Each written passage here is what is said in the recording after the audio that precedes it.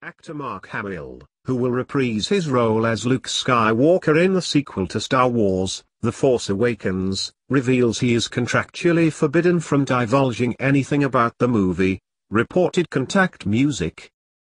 "It can be annoying and intrusive," he said.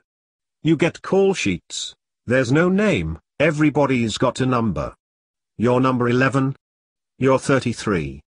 You're looking at the call sheets wondering who's working today, and it's like, oh, I love 22's work. She's twice as good as 11. Mr. Hamill, 64, said his advancing age has also made it more difficult to remember his lines as cast members are banned from taking scripts home. "I understand why they're doing it, but it can get really out of control with the pages that get shredded every day," he said. "I'm in the elderly recluse stage of my career.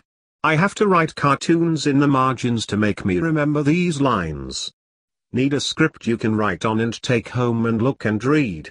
So they let me have one scene, and I keep it on my person." Mr. Hamill's fellow franchise veteran Carrie Fisher and The Force Awakens stars Daisy Ridley and Oscar Isaac will also return for the highly anticipated Episode 8, which will arrive in US theaters in 2000.